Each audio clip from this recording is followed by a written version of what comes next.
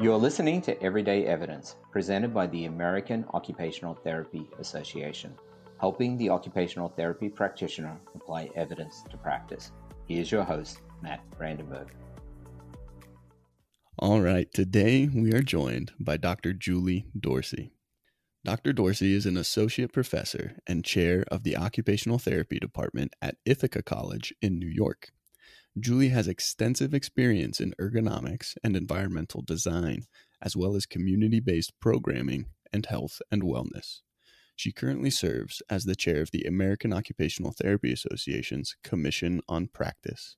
The Commission on Practice recently revised and authored the Occupational Therapy Practice Framework, 4th edition, a publication that may be considered the guiding document of our profession and the topic of our interview today.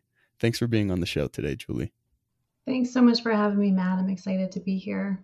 I just wanted to say, on the very first day of OT school, I was introduced to the Occupational Therapy Practice Framework, but the 3rd edition really as the document that articulates our profession's domain and outlines its process of service delivery. So it was referred to throughout my curriculum and learning. That makes me really excited to hear about some of the updates and changes that have been made. So before we go into all that, I wanted to ask you for kind of an overview of the OTPF and the document's revision process. Sure. I actually want to say that I remember in OT school being introduced to Uniform Terminology 3, which predated the practice framework. And then when I was a practitioner, transitioning to using the practice framework, and then when I moved into the role of an educator, one of my very first classes I had to teach was related to the practice framework. So I was thrilled to have a chance to be part of this revision process, and I know how important the document is. And I thought maybe I could start by sharing a little bit about the importance of the occupational therapy practice framework, and in particular, then we'll get into the 4th edition. That would be wonderful. Yes, thank you. I think one of the most important things about the framework is how it helps to articulate our scope of practice. We have other official documents that draw from the framework to state our scope, but they all are stemming from the practice framework. The document helps us to talk about our distinct perspectives as occupational therapy practitioners and our contributions to promoting health and participation, right, in all of our clients at person, group, and population level. The document gives us a common language to talk about our profession, which is really helpful for unifying our identity. As we just talked about, it's used in education. It definitely supports research and can be useful for advocacy for the profession, both by practitioners and by policymakers, including our AOTA policy and regulatory staff. Thank you. That really highlights how important of a document this is and also how much it encompasses about our profession. Julie, what would you say is the overarching purpose of the review and revision process of the OTPF? Sure. So every official document that AOTA has goes through a standard 5-year review. And the purpose of that review is the same for all documents, right? That we want to make sure that the documents that we have published and available support current practice, and then also look towards how we can advance practice to make sure that we're meeting society's changing needs. So that's really the main purpose of the revision. This, again, was the 3rd revision, right, 4th edition, but sort of the 3rd revision from when the document first came into publication in 2002.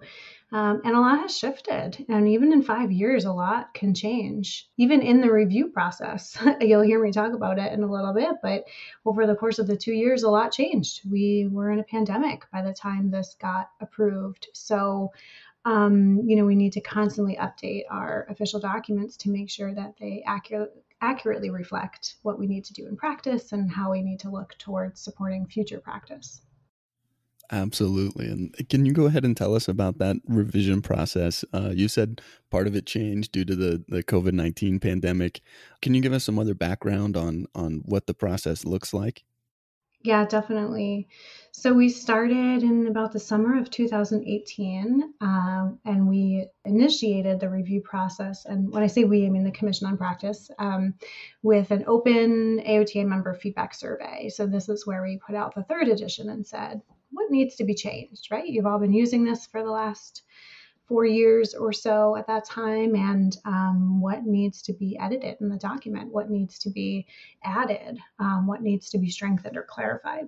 So that was really useful to get input. We also did some open listening sessions in the beginning and met with some stakeholder groups to get additional feedback.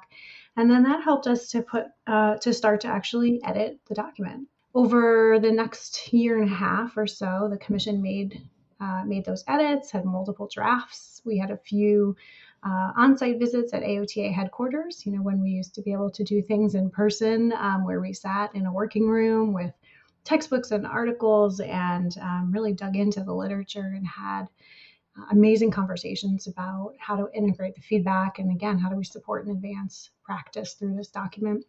That ultimately led to a final draft that went out for AOTA member review around, I want to say, November of 2019. And then feedback was incorporated and final edits were made to the document. And it went to the Representative Assembly as a motion for vote and approval at the beginning of 2020. And at that time, there was another feedback survey for AOTA members to give feedback on that draft. After that, it went to RA, Representative Assembly task groups for additional editing. And then there was a final vote in May 2020 that would have, if it was pre-pandemic times, would have taken place at AOTA conference, but it was shifted to online, again, given the current state of what was happening. But we were so thrilled to get a positive vote and approval by the Representative Assembly.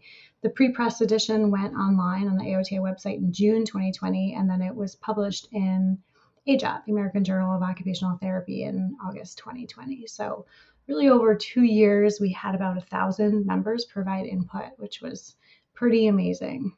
That really is amazing. And I love how the Commission of Practice really emphasized getting that input and feedback from practitioners, because this is a document that affects our profession as a whole. Yeah.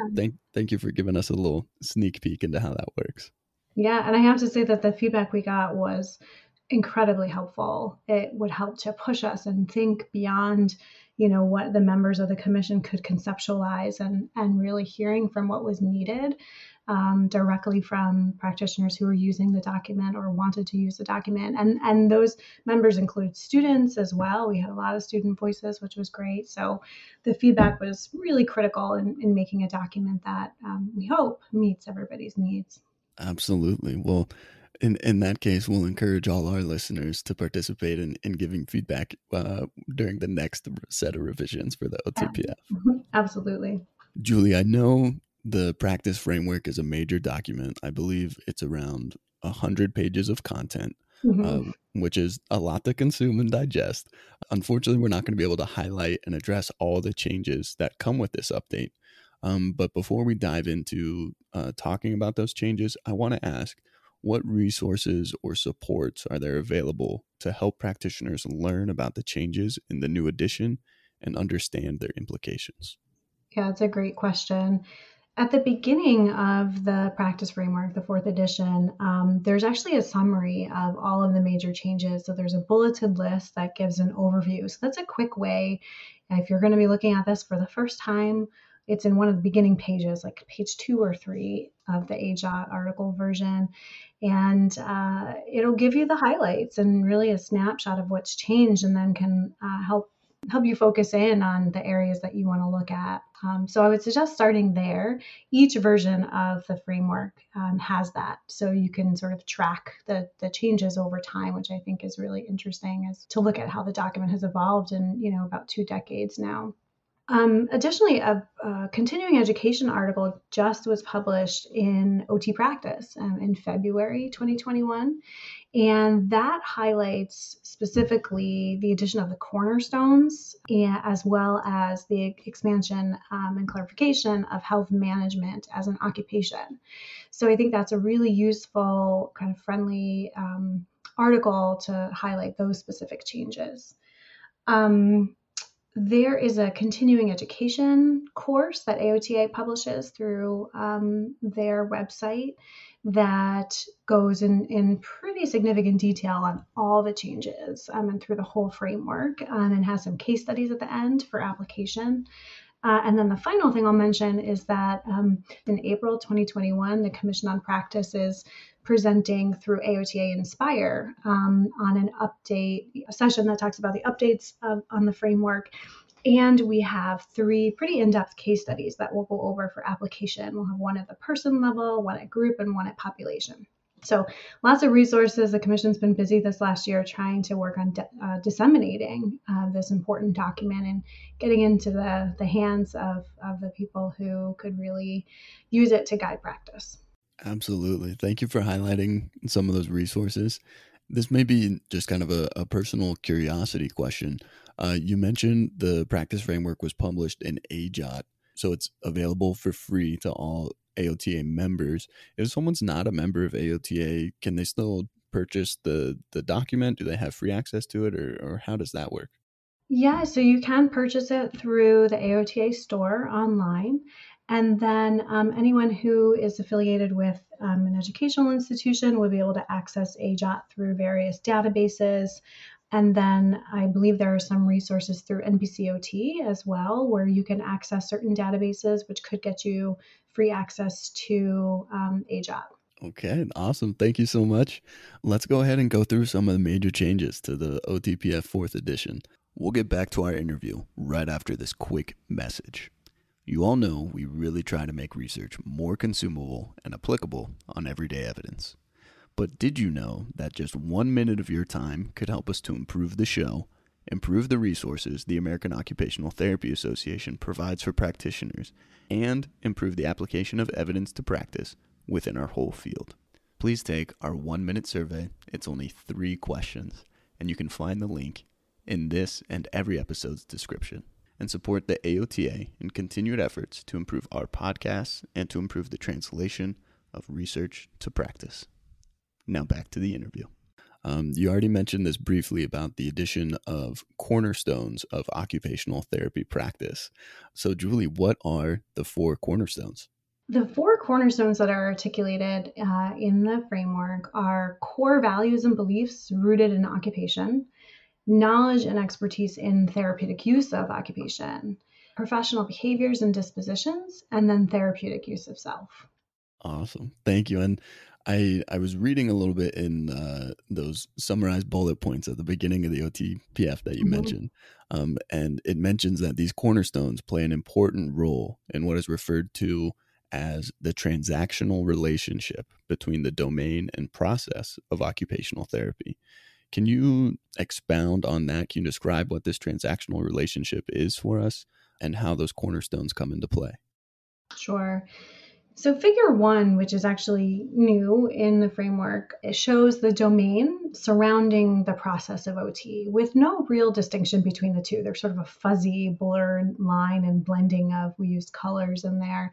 And that's part of what's trying to articulate this transactional relationship, right? That each influences and is influenced by the other.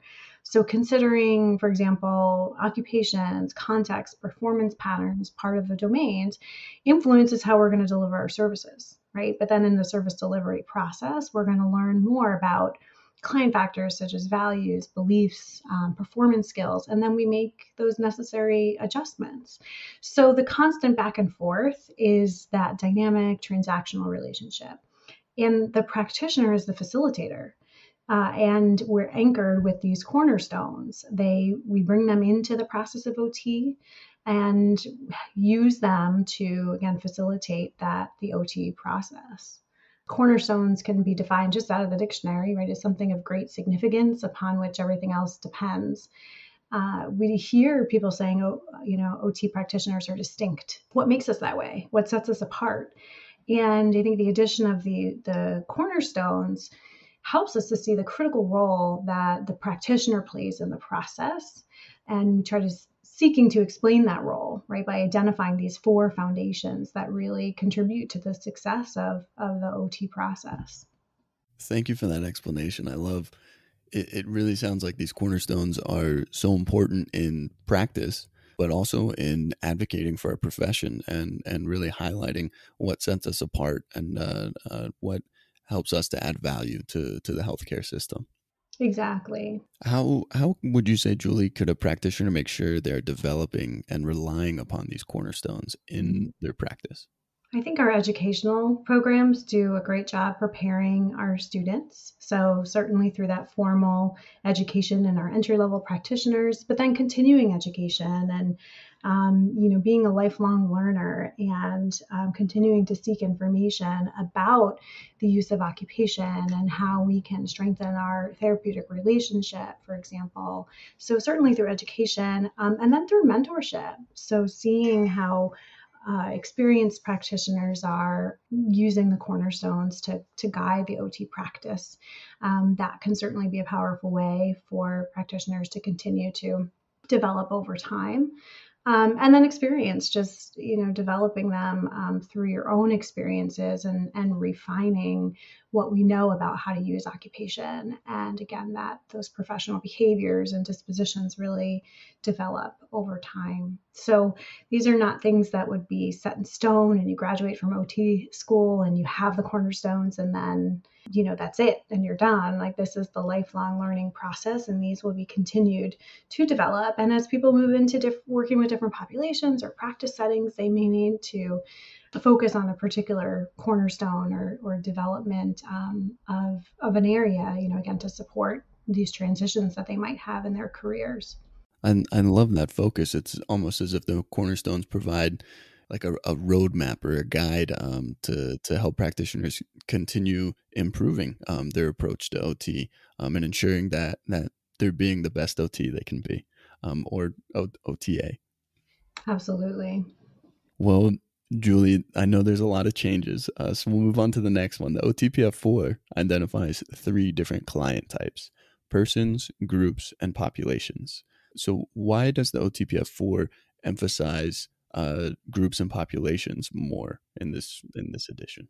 Yeah, I think the commission recognized, and we heard it loud and clear in membership feedback, that now more than ever, our ability to support the health and well-beings of populations is so crucial. We have this distinctive view that we just talked about as the cornerstones and what we bring as occupational therapy practitioners into conversations that help to support population health, right, based on the domain of OT. And the practice framework, 4th edition, gives the language and resources to help with those conversations. We can even just consider the pandemic, the current situation, and how that has evolved over the last almost year now, and the widespread impact on communities and populations related to well-being, occupational disruption, mental health, access to healthcare. So there's these really important roles for OT practitioners to consider the needs of populations and ways in which we can support their health. Some other populations we've been talking about for a while, right? Chronic conditions or addressing mental health in youth and adolescents. And taking those population-based approaches can help us to reach really wide audiences and clients and contribute to society's occupational needs. So we thought that this edition needed some more language and resources for practitioners, educators, researchers, students to take the document and then be able to apply it to population level services.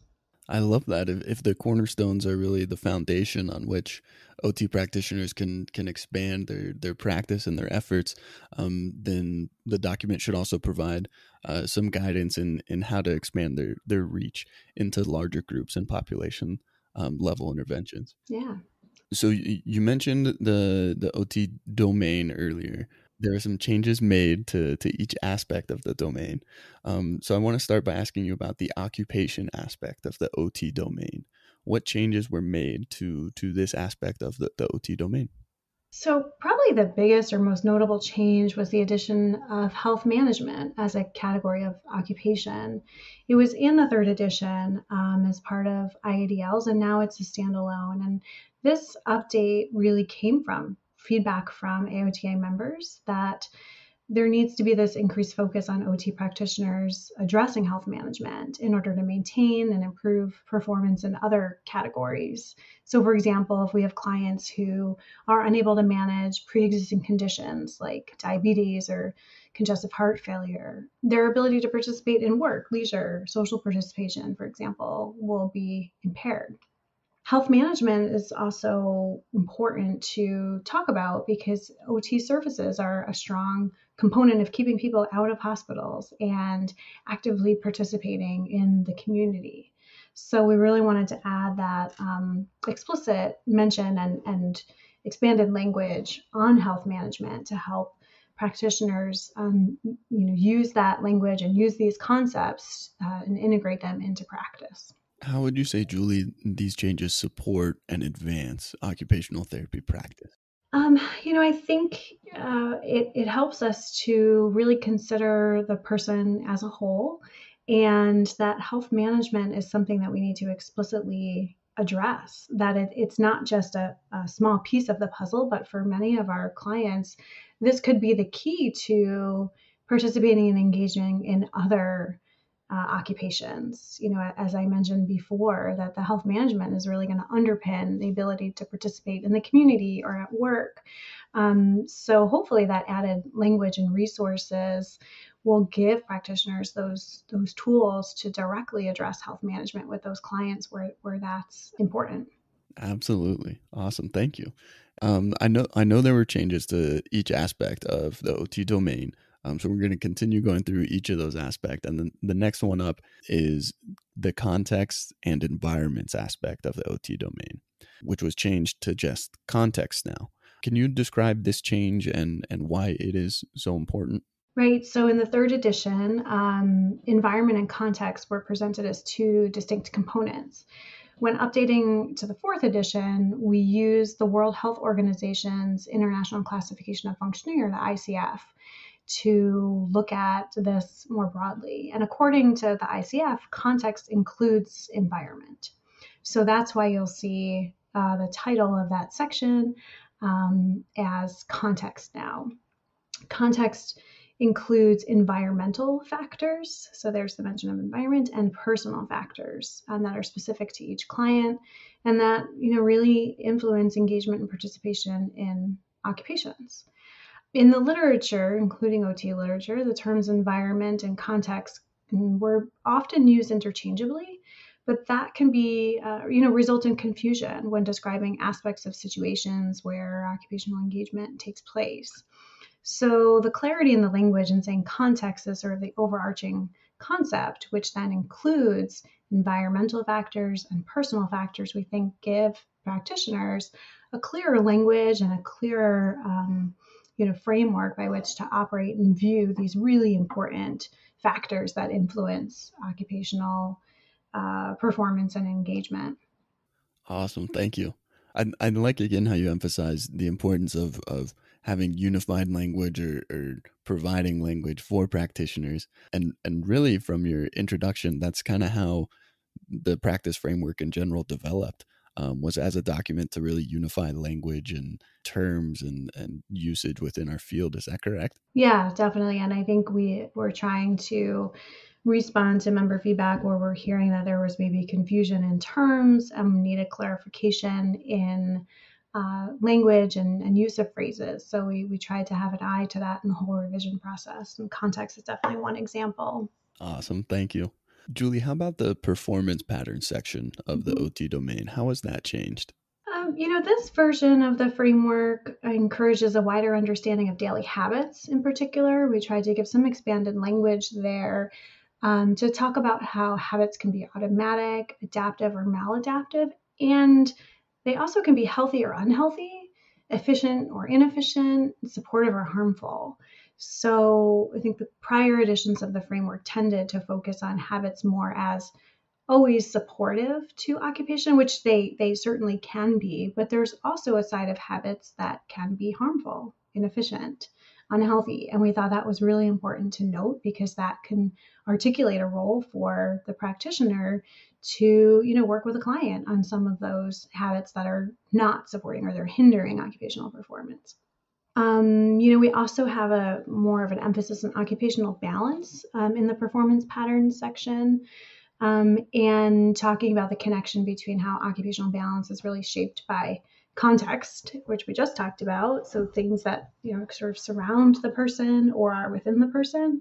So like their work hours, their social calendars, their cultural norms, and how those aspects of context really impact occupational balance. So those are a couple of the things that we tried to emphasize in the performance pattern section.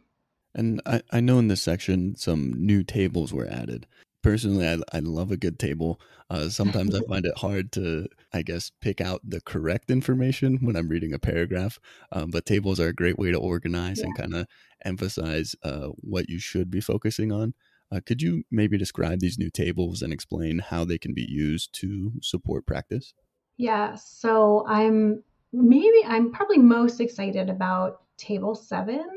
And then table 10 is a close follow-up, which I think we'll talk about in a little bit when we get to that section. But in table 7, it's actually related to performance skills, and where we talk about motor and process and social skills. These tables, again, we heard loud and clear from members that they wanted some more actionable ways to, apply the concept of performance skills, and that it was sort of hard in prior versions of the framework to take the list of definitions, so the list of the motor performance skills, and they had great, definitions.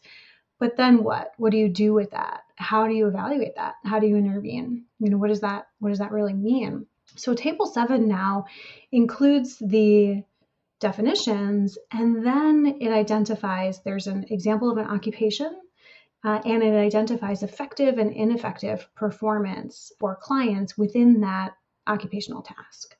So we do that for persons, and then there's a table for groups, and looking at, the collective outcomes of groups and how performance can be effective or ineffective, and ultimately to determine where the OT practitioner could potentially intervene to support the occupational performance. So I think it's such a useful table. It's hard to explain it without you looking at it. So really go to table 7, take a look. And that also gives examples of language that can be used right in documentation. That was something we were hearing throughout the feedback process, that practitioners want language that can be put right into their notes and right into their reports that they're writing. And this table, I think, really does that beautifully. So I encourage people to take a look and see how this could support and advance your practice with the addition of those examples on effective and ineffective performance. Thank you. I love the emphasis on making all this information applicable to practice and really supporting the translation from this document into practice through this table. Was there a specific example from the table you could maybe walk us through on what the performance skill is and what an application to an intervention would be? Sure. There's one that talks about washing dishes and in motor. It's in the motor section, and what ineffective and ineffective performance would look like when you're standing at the kitchen sink washing dishes. So the first one, under positioning the body, talks about stabilizing. And effective performance maybe would be that the person moves through the kitchen without propping or having a loss of balance.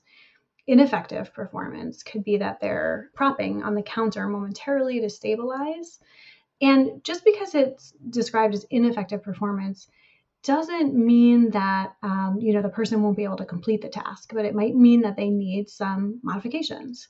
So by identifying, okay, maybe it's not safe, or maybe it's not effective for that person, that then identifies how the practitioner could think about interventions to address that. Perfect. Thank you for kind of walking us through how the OTPF could be used in developing and refining clinical reasoning of our practitioners. Can You tell me what client factors were enhanced or added in this fourth edition of the OTPF?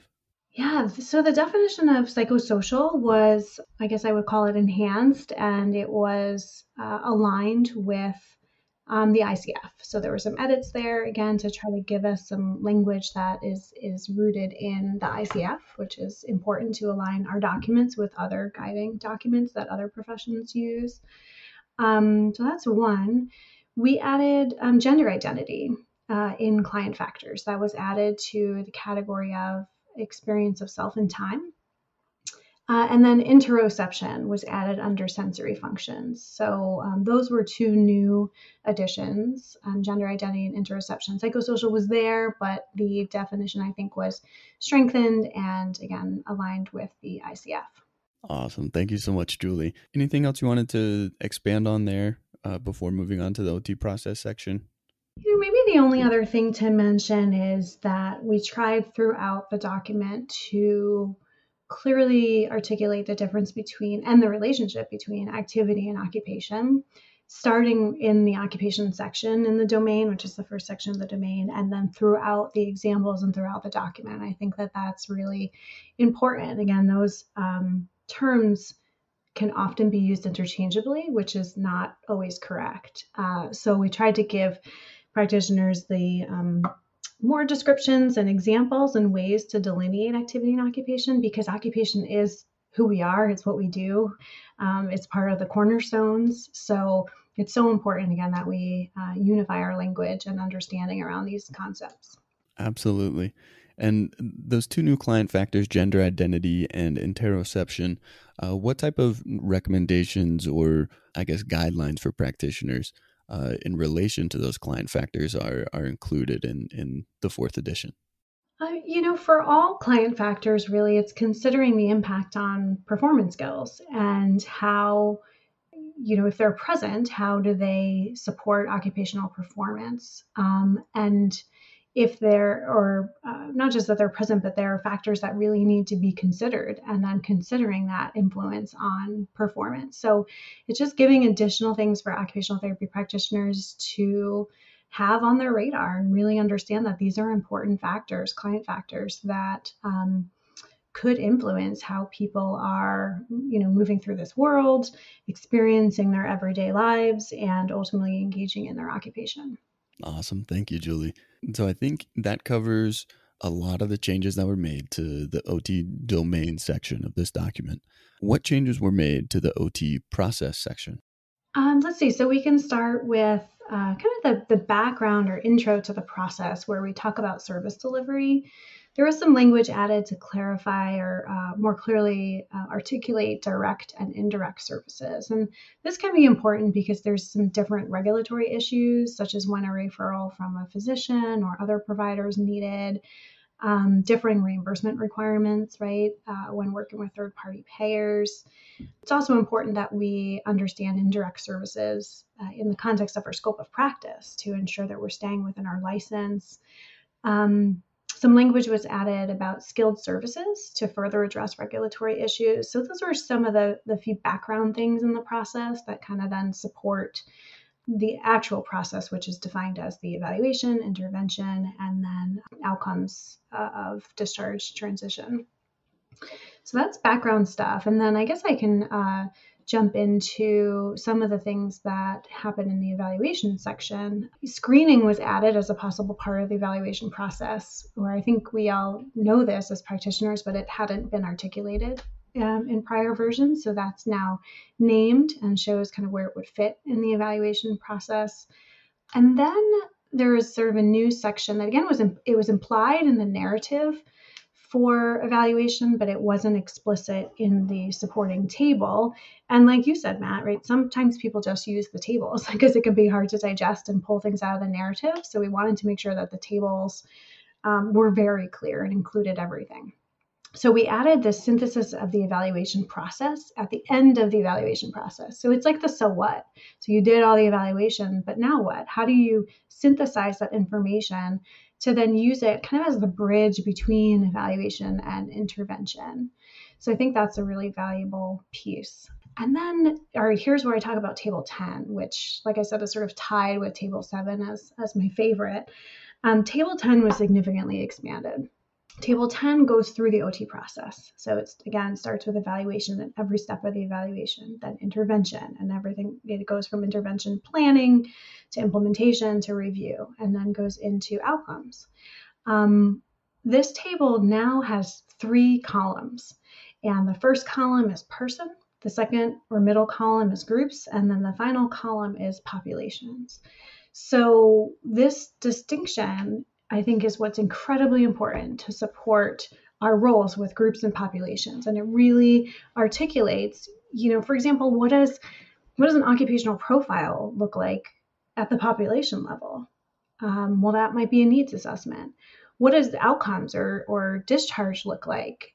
We know what that looks like at the person level, but what does that look like in population level? Well, we can talk about that as sustainability planning. So it gives that language and kind of compares across the 3 different clients that we could work with. And I think it just gives such concrete and useful information for practitioners to really know, what does the OT process look like across persons, groups, and populations. Thank you. I love that. It's really clear how helpful this document is in helping students to learn the OT process, but also can be helpful for existing practitioners to revisit and reassess kind of where they're at, or even refer to if they're trying to do something new in their practice or really expand their reach in the interventions they're providing. Yeah, absolutely. Awesome. Well, thank you, Julie. Now that we know some of the changes and updates made to the 4th edition, how would you recommend practitioners use this document in their practice? Well, find your favorite way to access it. We talked about some options.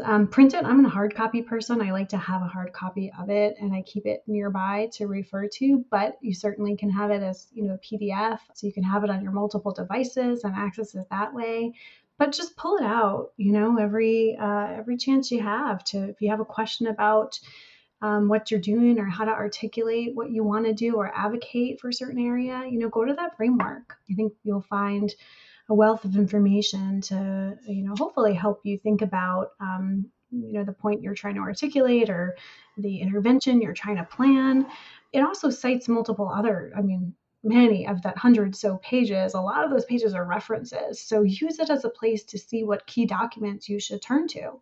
If you're not finding exactly what you need in the framework, because again, it can't go into detail in every area of practice. It's more of a global approach, but it will point you in the direction of other documents that then you can, maybe find more specifics on what you're looking for.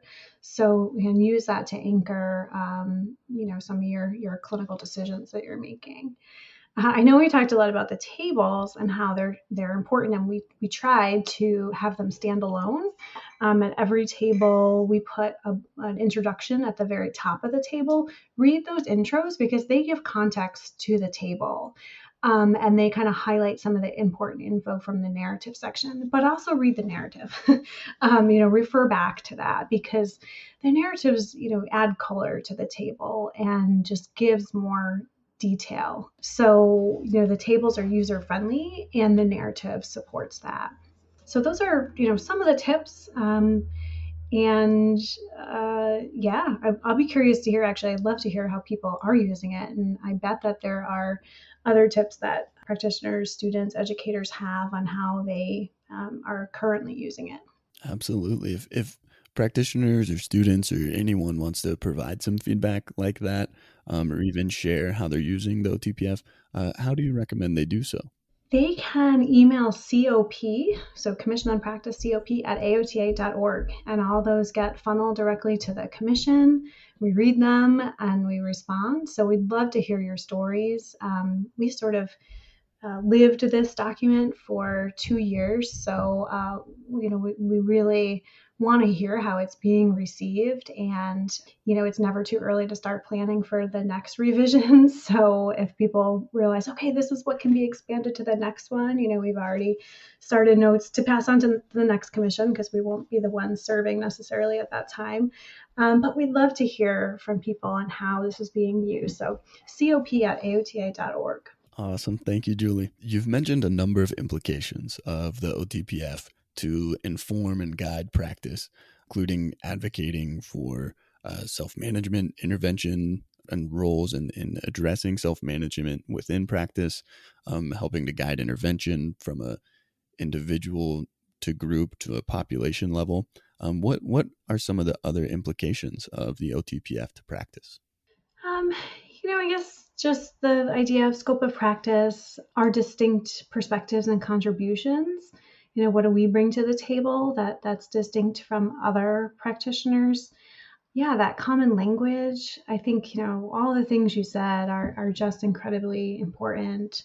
The documents used by AOTA staff members, right, who are advocating on Capitol Hill and who are working with state regulatory boards. The AOTA policy staff is really crucial in getting the framework out to various stakeholder groups and again to help to influence policy decisions. So I think that's important, and we sometimes maybe don't always think of that in our everyday roles. But it was fascinating to get to work with the AOTA, policy, state regulatory folks, and get their input and hear how they were using this, and hear what our stakeholder groups really need in a document like this.